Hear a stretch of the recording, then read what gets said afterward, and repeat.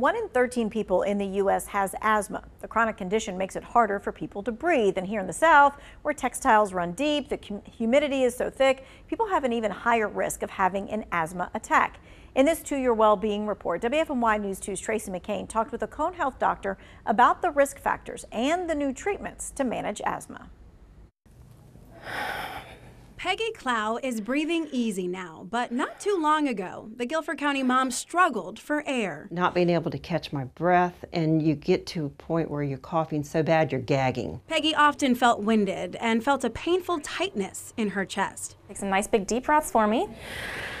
Shortness of breath turned into wheezing and an emergency. Wheezing is sort of an exhaled musical sound. You'll hear that loud, labored breathing during an asthma attack. As airways tighten, it's harder to get air in and out. And in Peggy's case, that was happening almost every 30 days. Peggy was getting treatment for her asthma with exacerbations with prednisone and antibiotics almost every month, and it was really interfering with her quality of life. And so we sat down and kind of really re-examined what her triggers would be and adjusted her inhaler therapy to try and get that under better control. Dr. Nikita Desai specializes in lung conditions at LeBauer Pulmonary Care. Have you had to use your rescue inhaler at all? Asthma runs in families and can be related to smoking or secondhand smoke, air pollution, and industrial chemicals, too. She says all sorts of environmental factors trigger asthma, including where you live. Greensboro is actually a city that consistently ranks amongst the worst for asthma control across the country. And that's based on? Based on looking at the number of times a patient has to come to the emergency department or needs rescue medications like prednisone for their treatment. Allergies can set off symptoms too. Here in North Carolina, we are lucky to have beautiful trees and beautiful flowers. We also have heat and humidity in the summer, and all of these things can contribute to poor asthma control.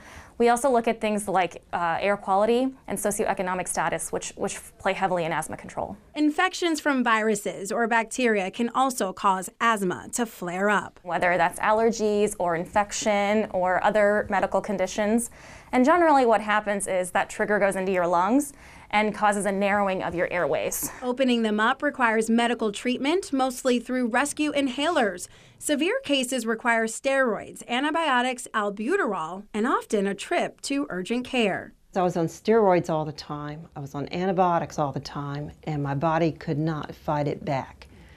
And I just really think that eventually it would have just gone to being on an oxygen tank all the time. Dr. Desai says there are new ways to keep it from getting to that point. In the last 5 years, we've had a lot of breakthroughs in asthma treatment. These are new medications that were never available to a lot of our patients who have had asthma as children, so a lot of them may not know that these treatments are out there and available. Maintenance inhalers like Flovent keep lungs calm when exposed to environmental triggers. The medication Dupixent also improves breathing and prevents severe asthma attacks. An inhaler in the morning. I take an Allegra tablet for allergies, and then I take the Dupixent shot every 2 weeks. And that is what really helped me go over the bridge. All right, so you just heard one patient's story about how they have a happy, healthier life despite their asthma. We want to answer your common questions about warning signs and symptoms with Dr. Nikita Desai from LeBauer Pulmonary Care with Cone Health. So she's going to answer common questions, let you know when it's time to see a doctor. So let's start with just the very common thing, like the risk factors. What are some things that could make it more likely for someone to develop asthma? Sure. Well, first of all, thank you so much for having me. Historically, Greensboro has ranked amongst the highest for patients with poorly controlled asthma in the country. So this is just such an important issue for people in the triad. And I'll start by saying that it's a pretty common misconception that asthma is just a disease for children. It certainly can occur in childhood, and for some people can persist into adulthood. But sometimes it can be just a brand new disease for adults. So don't think that just because you're not someone who had childhood asthma that you're in the clear. Certainly family history and a history of childhood disease is something we consider. So if you've got someone in your family who has asthma or allergic diseases, that's something to consider. Smoking is another big one. You may have a personal history of smoking, which could factor in, but what we call passive smoke exposure or secondhand smoke exposure is also a risk factor. One of the biggest misconceptions for passive smoke exposure is actually that, if someone's living in your house, they'll tell me, oh, well, they smoke in the other room or they smoke outside. That's still very much considered passive smoke exposure. Because the smoke then gets into all the fibers of the couch and clothing and things of that nature. Exactly, exactly. And then we also consider, you know, as I mentioned before, allergic disorders. So diseases like seasonal allergies, asthma, those things really run together with eczema as well. So those are things to consider.